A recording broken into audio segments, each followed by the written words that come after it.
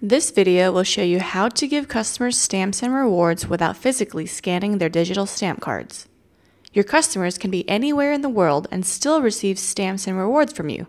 Here's how. Go to the Customers page and select a customer you want to give stamps to. Then click on Actions. You can see the total number of stamps earned, and rewards redeemed for that particular customer. To give stamps, click on the Give Stamps tab at the top. Enter the number of stamps you want to give and click on Stamp. You'll see a success message and their stamps earned count has increased.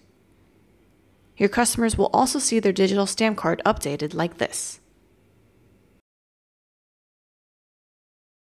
If your customer has rewards available, you can also redeem their rewards from the Loopy Loyalty platform. Click on the Redeem Rewards tab at the top of the page.